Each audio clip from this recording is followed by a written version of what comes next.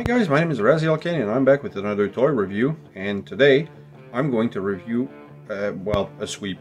Because originally, back in August, I had ordered Scourge from Entertainment Earth after an advice from Rodimus Primal, who mentioned to me that it was still available. So I ordered the figure, and 3 days ago, when I checked on my order, it wasn't there. And I've been checking regularly to make sure if there was any progress. And there was never any progress. And eventually, it just wasn't there. And apparently, they sent me an email saying that the product was discontinued, which I kind of expected. I was afraid that I was going to miss out on Scourge or a sweep. So I went online and found an online store in the Ottawa area in Canada called DJC Collectibles.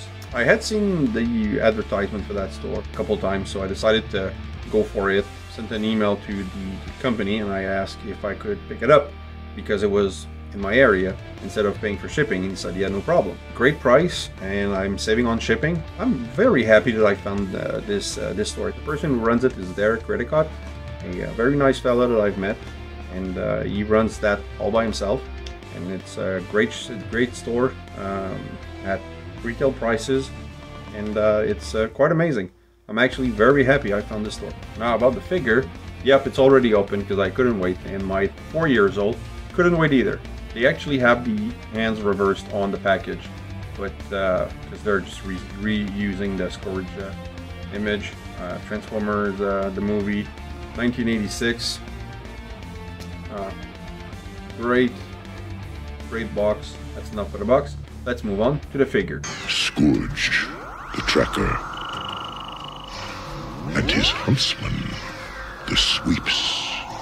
But just before we take a look at the figure, this backdrop is amazing, and you can totally see that I'm using a ring light.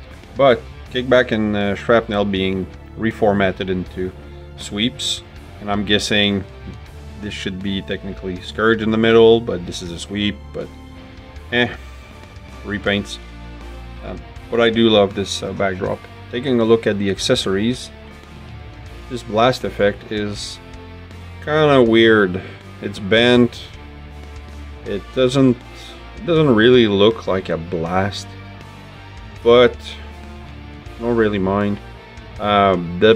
This hole is just, I don't know, not tight enough, and if you put it on the gun, kind of, well, actually it's holding better now. But if you put it on the head, like the instruction shows, when he's in vehicle mode, it kind of stretches it out, and then after that it just falls from the gun. The gun is superbly detailed. The molding is great. Completely lacking in paint.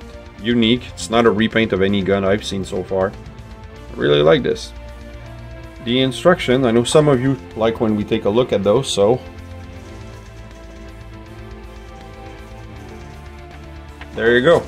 And now the figure itself is stunning. Look at that face sculpt. I think I'm actually more happy that I got a sweep rather than a Scourge, and because I think I prefer this stone. If they would have used a different expression on him, then you could tell that this is not Scourge, but you can't really from afar unless you pay close attention to the ends. I know they're reversed. Let me show you why I think those are perfect hands for this figure. The fact that he's able to hold his gun like this, holding a hunting rifle, I think that's a really nice touch. Like, I wish it could actually go in the hole, but just like that. It's like, it's not a perfect fit, but this is one of the best poses for a gun I've seen in this, well, in the Generations line, or Studio Series 86, which is really Generation, we know it. So I think this is an amazing figure. And if you look at the details, you know, some molding details everywhere. Huge backpack. I wish they would have found a way to kind of fold it a little better. But that's going to be our French word of the day. Sac à dos, meaning backpack. But it's not a deal breaker, because from the front, you can actually angle that a little more if you want a more, I don't know, wide wingspan. You can actually push it all the way back if you want it less skibbly. I think, honestly, I think this is one of the best figures from the Studio Series 86. I would say, after the Dinobots, this is my favorite. And now for some size comparison, here he is with former self Thundercracker, and they're the same size, so scaling wise, perfect. Partner in crime Kingdom Cyclonus, which is the best figure of the Kingdom line, and Kingdom Galvatron, which I think, again, scaling is perfect. And with my custom Raziel Kane figure by Input Reviews and Customs. And how cool is it to be able to take this picture? I think these three together look amazing. And now looking at articulation, the head is, it looks like it is on a ball joint, but maybe not. So you can't do a 360. This piece here, because of transformation, does a 360. The arms could do a 360 if it wasn't for all that kibble. Like, there you go. You have a elbow rotation, elbow band. The hand will rotate. 360. Well, yeah, it's a bit in the way with the thumb. Leg to here because of kibble. Leg in the back. Knee bend. No knee rotation. You have a little thigh rotation. Very subtle. Slight toe tilt. A bit of attitude. Forgot to mention that. No toe tilt. You have an ankle rocker, sorry. And then because of transformation, you can move the toes and the heel, but that's about it. And oh, 360. We like that. No ab crunch. And the cable, well, it just gets in the way when you're trying to move things. And now for transformation, you're gonna plug the feet together like this. And you're gonna take the arm, extend it to the bottom. There's that hole here, it pegs here. You have to make sure that the thigh is perfectly aligned. Then you plug it like this. You're gonna do the same thing on the other side, like this. And then you're gonna fold the heels, fold the toe, so that it looks like this. And there you go. As you can tell, he's a cousin of RC and Lifeline and Alito. But from this angle, it's amazing.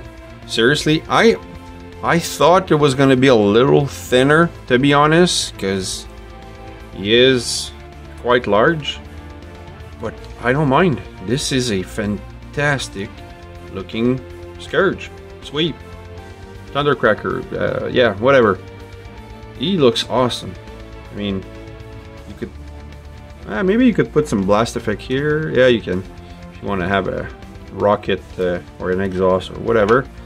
But this looks good. A little bit of gappage on mine here at the head. Either it doesn't peg in properly in the cover, or you know, like there's a little gap, but I don't mind. But now we're gonna show you the second alt mode. It's quite interesting. So this is the secondary alt mode, which I don't think it's that worth it, honestly, because when basically what you're doing is elevating this platform here that usually comes flush with these parts here and here. You're raising it and then you're pegging it inside the thrusters. And I don't know, it's just why? Because if you leave it in the regular mode and you just flip this open like this, you see the face. So I don't know, you're elevating it a little bit. Maybe it's more cartoon accurate. I don't recall if the whole thing came up in the cartoon. I doubt it. I think probably just the head lifted up. You can put the blast effect here, but then it doesn't look that great. But yeah, it's a possibility. Just to show you what I mean, if you leave the platform flush with the thrusters, well, these parts here where the thruster are sitting, and you just flip this up, you see the face, and I think that looks, I don't know, smoother. Maybe it's not cartoon accurate, I don't recall. I think this looks better. Anyway, let's close this and have some fun with some comparison.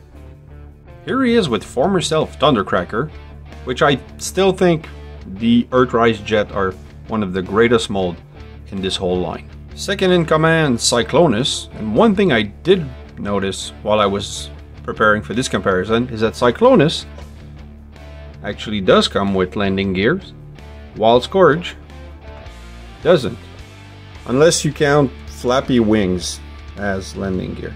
And Decepticon leader, Kingdom Galvatron. So in the end, this is a fantastic figure, fantastic mold, quite unique, shell former, but I'm really happy I was able to find this. Again, I found this figure at DJC Collectibles, who not only does Transformers, but a lot of actual collectibles. I hope you've enjoyed this review of Transformers Studio Series 86 Sweeps. I keep saying Scourge, but Sweeps. Anyway, this guy. I think it's awesome. I think it's the best mold of this character that we ever had, and I don't think we're gonna get any better, unless you go with maybe Masterpiece, which I don't collect for now. So if you did enjoy the video, please like, subscribe, hit the bell, share it, actually does really help. Leave me a comment, I love reading those. And remember, nothing in life gives you the right to be an asshole. Take care!